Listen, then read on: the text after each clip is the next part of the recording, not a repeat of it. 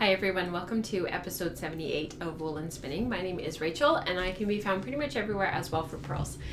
Thank you so much for joining me. We are just fresh back from being away this weekend and swimming in a lake and just having lots of fun with our trailer and with the kids. Oh, hi Nora, are you going to come say hello? And we're just getting back into our routine and just trying to figure out getting back into regular life. This is the first week back to school for those living in Canada. I know in other parts of the US.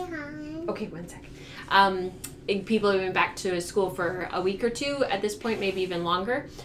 For us, though, we tend to return back on the first Tuesday of the month after the first Monday of the month in September. So that's sort of how our school system works. So James's first day is actually tomorrow, which is Thursday. And I think today is September 6th, 2017. So we've got big changes coming because he's just starting kindergarten. So that's really exciting for us. This is Nora, for those who have not met her yet and have not seen her on the show yet. Do you want to say hi to everybody? Hi. And how are you? Good. She joins us sometimes. You gonna tell them something else? Okay. We were, James is playing with the puzzles. That's right. He's playing puzzles, isn't he? Mm-hmm. And are you gonna go play too? And I'm playing camping. Awesome. You're playing camping. Do you want to welcome all the new viewers? You'll say welcome to new viewers? Welcome to new reels. New viewers, and welcome to returning viewers? Welcome to New and returning. No one to say. Is it too many big words? Yes. And thank you especially to anybody who supports the show through Patreon. You guys know that you hold a special place in my heart, and I really appreciate your ongoing support. To those who are Patreon subscribers, the latest episode of Wool and Spinning Radio has been released for early access, and those who have regular access in Patreon will have access as of this Friday. So I had accidentally clicked a button that everybody had access this month, so if you saw it a bit early and then saw that it was revoked, it was only because I hit the wrong button, so I'm sorry about a little bit of confusion. How I Spin has been released, which is part of our enhanced content, and our Thoughtful Spinner for the month has been released as well. I think that is everything for housekeeping. We have a little bit to talk about with Tour de Fleece. I know that... Don't forget.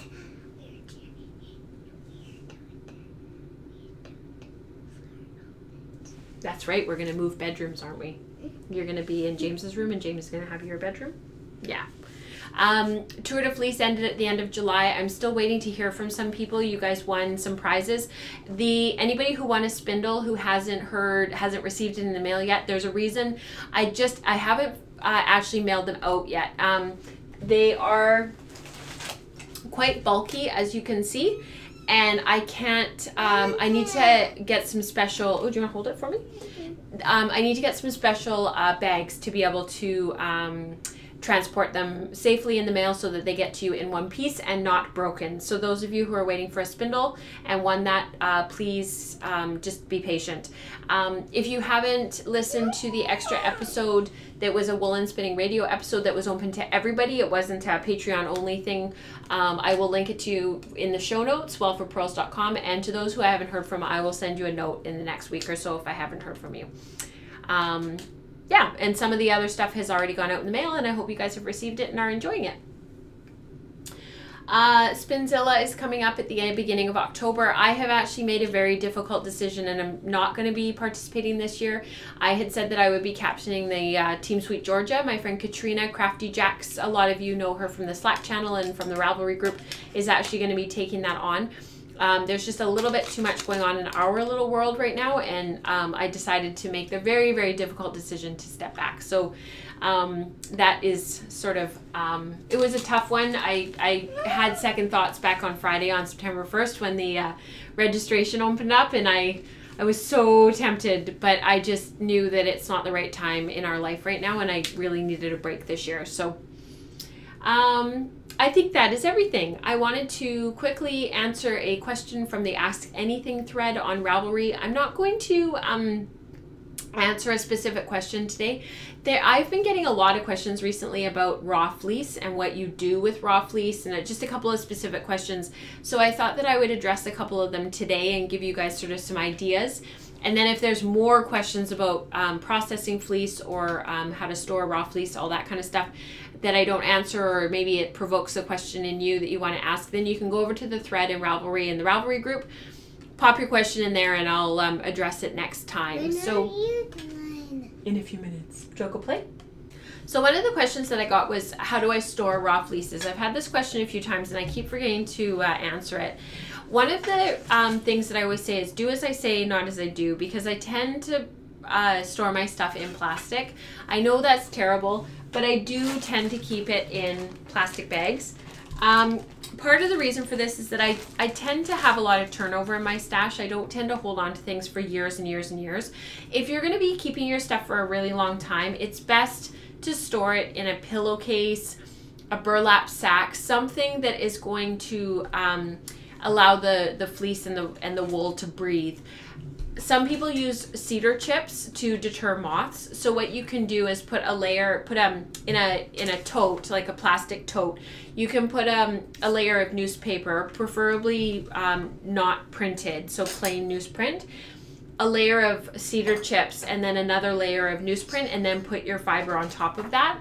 And then if you're really paranoid and you know you have moths in your area, you can do another layer of newsprint at the top with a layer of cedar chips and then newsprint. You can always put your cedar chips in little potpourri bags so that it doesn't actually get okay all over the wool itself. I have just used the cedar chips, so I have little bags of cedar chips and I put them in my totes. I, touch wood, haven't had problems with moths. I maybe would be a lot more paranoid if I had. But like I said, I tend to turn my stash over quite a bit, and the plastic bags like this that the comb top comes in, I tend to keep it in there when I need to store stuff.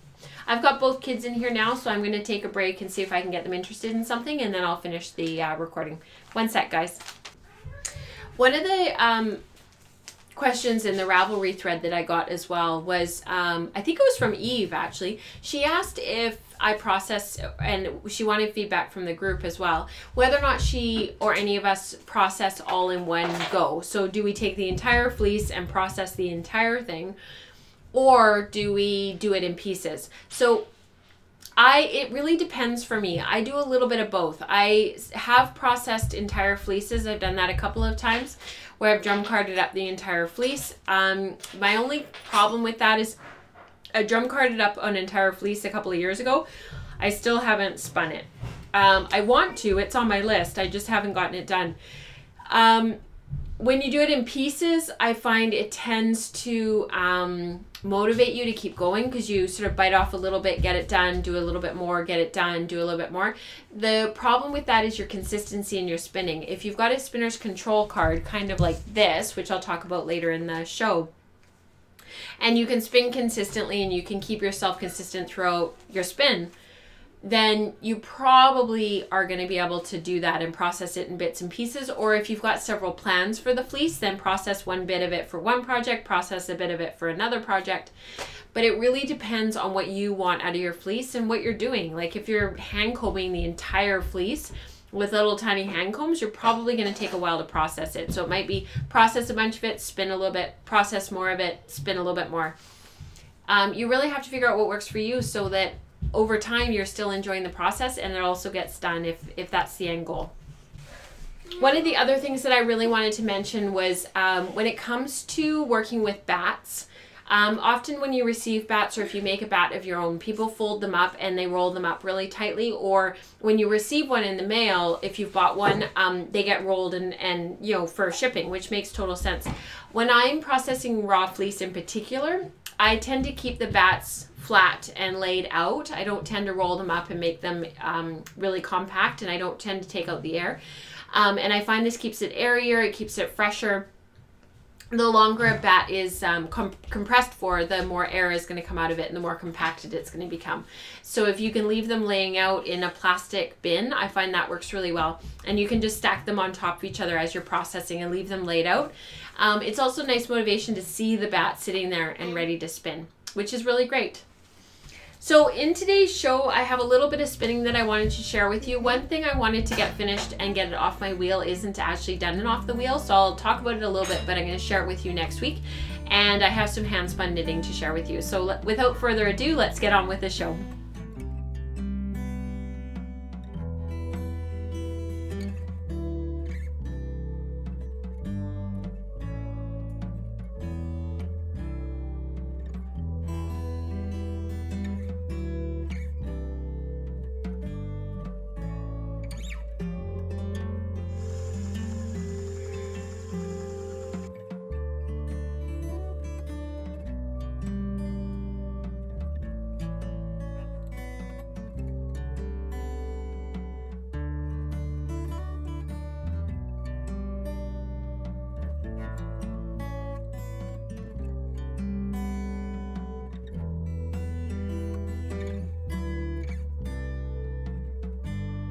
Okay, so let's get on with chatting about my projects and whatnot and what I've been working on. I've got the kids watching a movie. It's the middle of the afternoon here, and normally I wouldn't do that. Normally I wouldn't even be recording. But the reason for this is because we got back late last night and I didn't get the show recorded. The kids had a really, really good sleep. Today is kind of like our last day of freedom before real life starts. So tomorrow James is going into his classroom for the first time.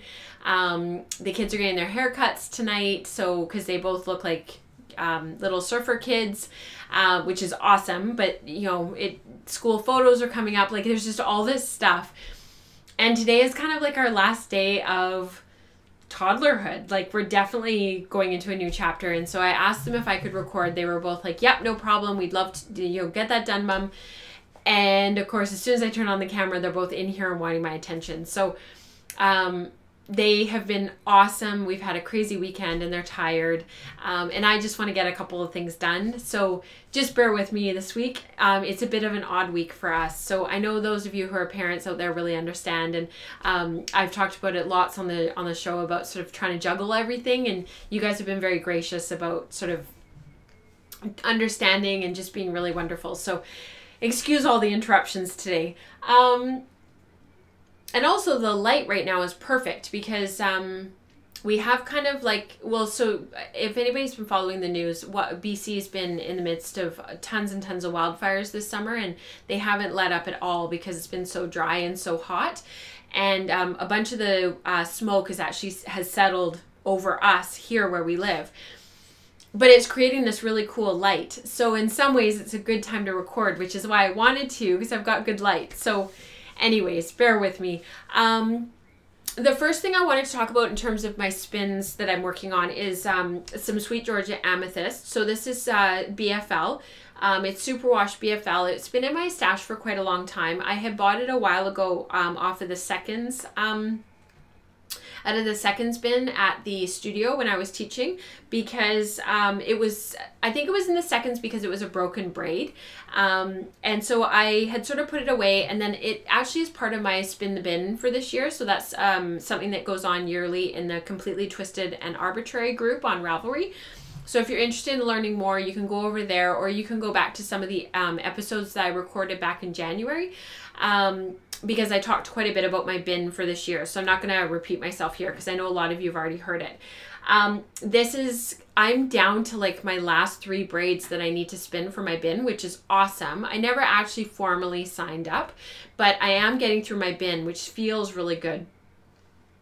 This is the first spin out of my bin that I'm actually doing a 3-ply. So I divided the braid up into 3.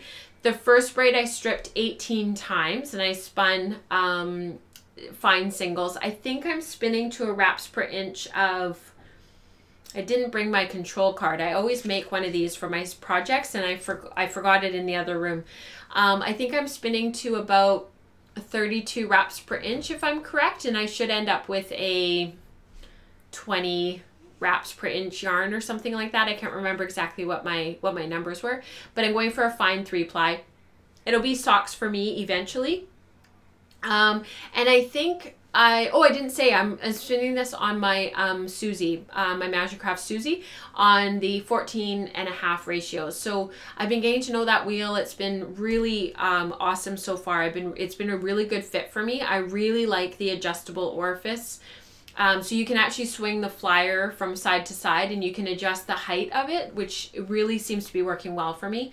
I also am really finding that I like the speed of the wheel. It's not too fast, but it's also not slow at all. I have the Susie Pro, so it's the one that has a slightly different wheel that's supposed to be a smoother spin, but I've spun on the one that's not the Pro as well, and it's equally smooth. I ordered the lace kit for it, so that'll give me ratios up to 28:1, and I'm hoping that this winter I can spend some time playing with some cashmere that I bought back at Fibres West, as well as some cotton. So I'm looking forward to receiving that in the mail. It's on its way from Magicraft. It just hasn't arrived yet, so that's really great, and I'm really enjoying that spin, and hopefully I'll have it finished next show and I'll show it to you. The other thing that I'm working on is actually on my Lendrum. I've been working on my bulky flyer. And I have been spinning on a ratio of, I think I'm spinning 9:1. So I'm on the smallest whirl on the bulky flyer on the Lendrum, and I'll insert some photos here and you can have a look at what this spin looks like. I core spun up some sport weight yarn that was in my stash that I just wanted to get rid of. I core spun over it with some comb top that I had dyed a couple of years ago that I had fulled while I was dyeing. And it was a merino alpaca blend. It was I bought it at Birkeland Brothers here in Abbotsford, and I was just playing with it. I gave some to my friend Chrissy. Because it was a bit full, I think she carded it all up and spun it and played with some woolen spinning, woolen style spinning, and I decided to core spin mine. And then I'm doing some auto wrapping on it as well with some thread from my stash, just to use up some of my mom gave me this big bag of polyester thread from her stash, from her sewing stash, that she's never going to use in a million years. So she gave it all to me, and I've been auto wrapping it onto the yarn. And then I'm actually going to ply it with some white to make it a 2-ply. So the reason for making this yarn is actually because when I was at Anwig back in July, so that was the weaving conference that I went to, the Association of Northwest Weavers Association. I can't remember exactly how that acronym goes. And I did that Bast Fibers class that I talked about back in July. During that class, one of the faculty members from the, I think she's from the Faculty of Aboriginal Studies, she came by with this Louette that's probably about 10 years old. It doesn't say whether it's an S10 or an S11. It's really hard to tell. And it just is missing its footman. And she asked if anybody in the class could use it or would take it, because she decided that she wasn't a spinner. She didn't want to learn how to spin and pursue it, but that she really loved art yarn. And if somebody would take the wheel, could they please make her a skein of art yarn in return? So I've actually gifted the wheel on to a friend of mine, because I don't need another wheel and I don't want to keep another wheel, but I was the only person in the class that was local and not flying. So I took the wheel home, and my friend Kelsey's going to fix it all up and get it working. And so this core spun yarn is actually going to go to Teresa. So she's the lady that donated the wheel to me and that I've gifted on to Kelsey. And I'm going to send her this yarn. My sister-in-law actually works at UVic and is going to be able to pass it on to Teresa for me, which is great. So, get me some oh dear. Yes, I can get you some water with ice. Okay, I'll be right there, James. No. Okay. James really wants some water with ice. So I'll go get that for him, and then I'll tell you about my knitting project. One sec. So you guys know that I've been working on a big wall hanging for in our bedroom. I talked about this on either last episode or the episode before, so maybe just check back.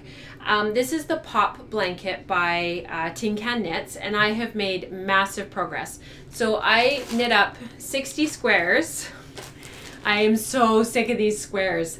The middle is all my hand spun, and then around the outside is Cascade to 20. And I have sewn a whole bunch of them together. So these are rows of 14, and there's going to be 4 rows in total. And I had mentioned on a previous show that I'm going to have driftwood at the top to hang it from. And I've actually decided to put a fringe on the bottom, kind of like what you would get on a tapestry weaving. I'm sure you guys have all seen those weavings on Instagram that are really super popular right now, that have, they're kind of a throwback to the 1970s with the fringe on the bottom, and they're all off of the frame looms. So I actually probably would have had this all sewn together yesterday on our drive home. We were in the car for about 6 hours because we hit really bad traffic, but I kind of got to the point where I was just like, I can't do this anymore. My husband and I were having a really good chat about some things, and I just didn't want to work on it anymore. So I laid it out while we were camping, and I put all the squares sort of where I want them to be and sorted them all out. And then I stacked them up, and I'll show it to you in just a sec. I stacked them all up by row, so so that I have 14 in each pile. And then I actually, let me just show you. And then I actually sewed them, like I stuck some yarn through them to keep them in order. And then I tied them so that while we were driving, I just lifted off the top, sewed it to the next one, lifted this one off, sewed it to the next one. 1 sec, Nora, I'm recording. And then eventually, and then of course I work my way through the pile. And then all I have to do is put, this one goes at the very bottom, and then the orange one goes on top. This one is number 3, and then my last one goes at the top. And I took a picture of that so that I knew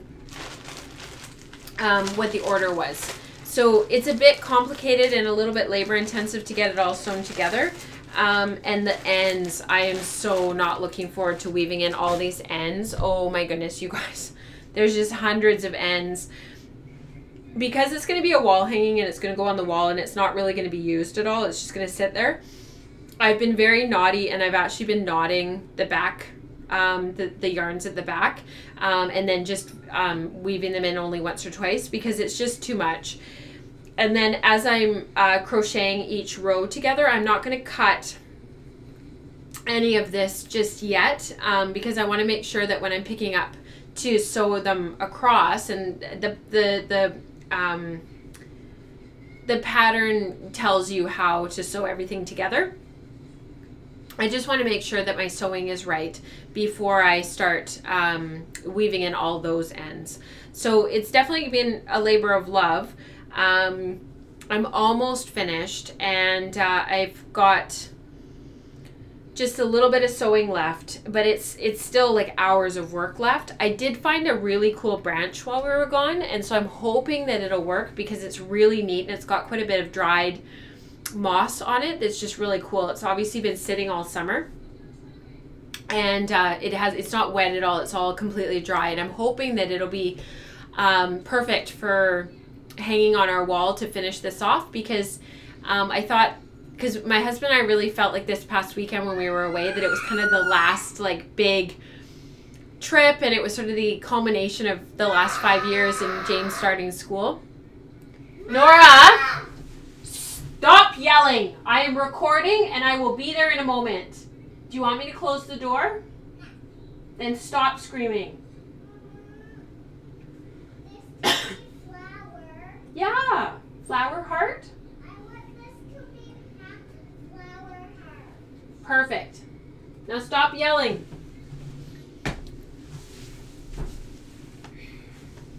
And we really felt like it was sort of the culmination of these last 5 years with James going to school next week, and it was sort of like the ending of a chapter. And so I thought if I could find a piece of driftwood, it's not really driftwood, but a piece of a branch out of the campground where we were staying, because the provincial parks here in British Columbia and Alberta and Washington and Oregon for that matter, they're usually set in sort of these really beautiful locations, and this park was no different. So I found this branch, and I think it's birch, and or pine.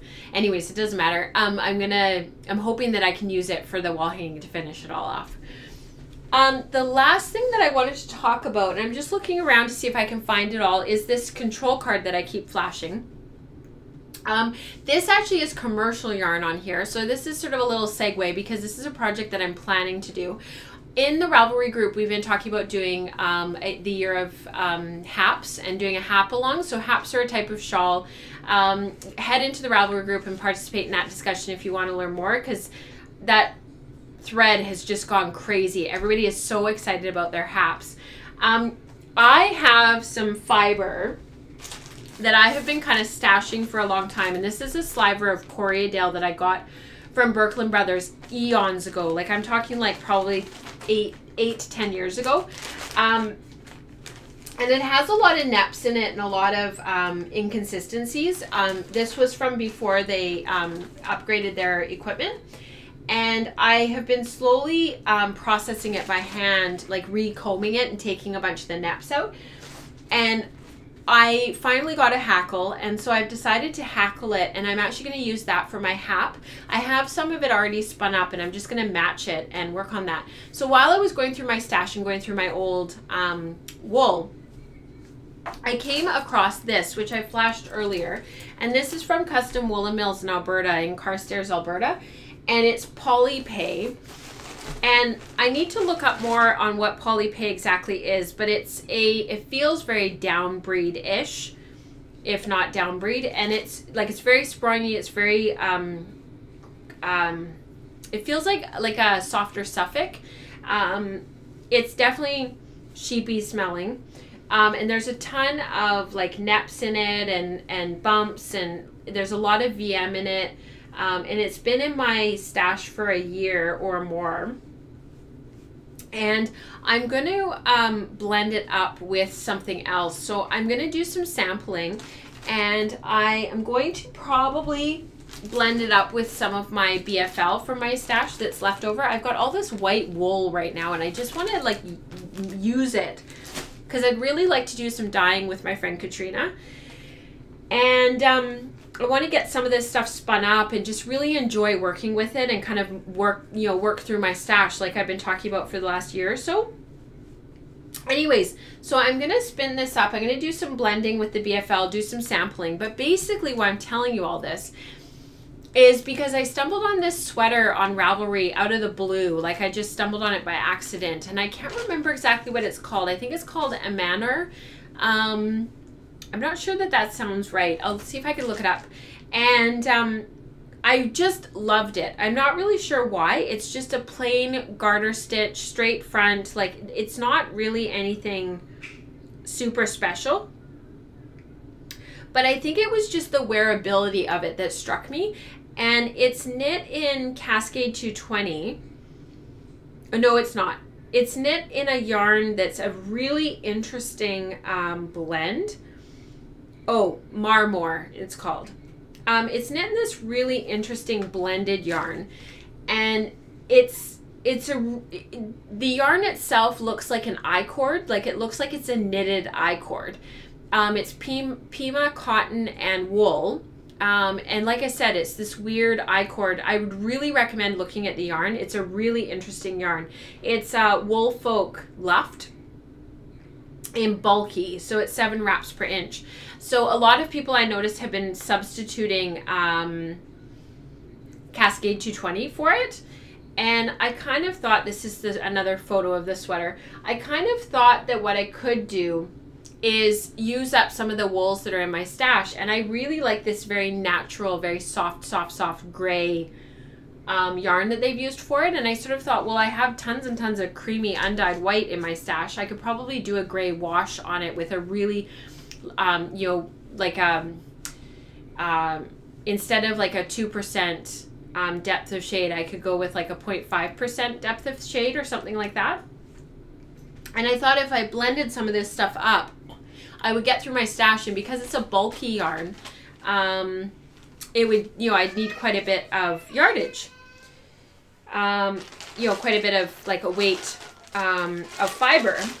So it got me thinking. I took the Cascade 220 out of my stash, and I took a little sample of it, a couple of yards. Nora, one moment, okay? I'm literally almost done, okay? I took some Cascade 220 out of my stash, and I took like a 2-yard sample of it, and I looked at the twist angle, which is about 55%. 50%, and it's 7 wraps per inch, so which is very consistent with what the yarn in the sweater pattern calls for. And I unwrapped it, so this length here is 5 inches, and I unwrapped it, and it took me 6 twists to unwrap it. So it's going to need about 6 twists per 5 inches to match this finished yarn for the plying. And then I took the single and I unwrapped it until it was untwisted. And that was about 4 twists over that 5 inches to untwist it. It made me realize how little twist is in the singles of Cascade Eco and Cascade Eco Plus, because that's not a lot of twist. And honest to goodness, like even just the singles, like if I pulled on the twisted single, I could draft it apart. It wasn't truly twist locked, which was really interesting to learn. So when I recreate the yarn, I'm going to put a little bit more twist into the singles and a little bit more twist into the plying. So I need to put about 12 inches of, 12 twists over about 15 inches of yarn to recreate these singles.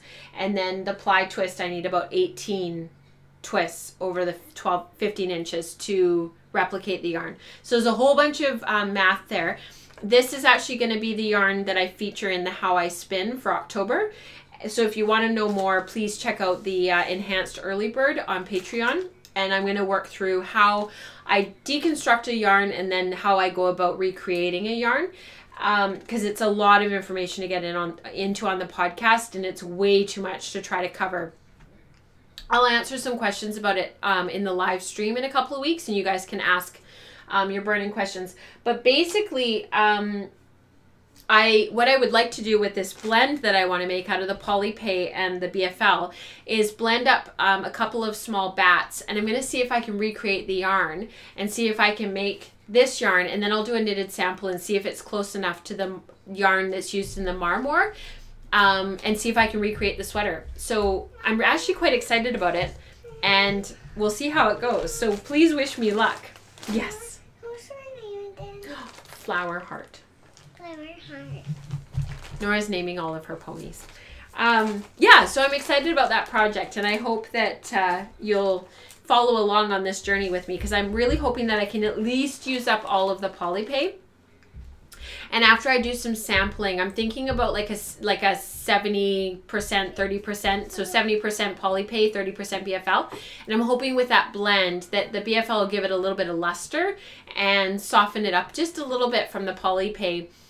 And then putting a little bit of extra twist into it, it'll give me an opportunity to sort of, create a new yarn and create something that, is completely unique, and maybe it'll work and maybe it won't. So we'll see.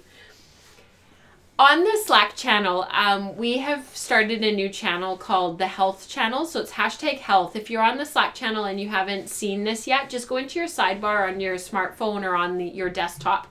And if you've been in the Slack channel for a while, you'll probably know that there's a health, a #health channel. Be quiet in here. Okay, thank you. We started this because a lot of us are on some sort of a health and wellness journey. Most of us are sort of trying to, look after ourselves. For me, it's all about longevity. I want to be here for a really long time. I want to be strong. And I want to be able to do my career job as well as look after the kids and run after them. And so I thought at the end of every podcast from now on, I would just do a really quick sort of health update, health and well-being update.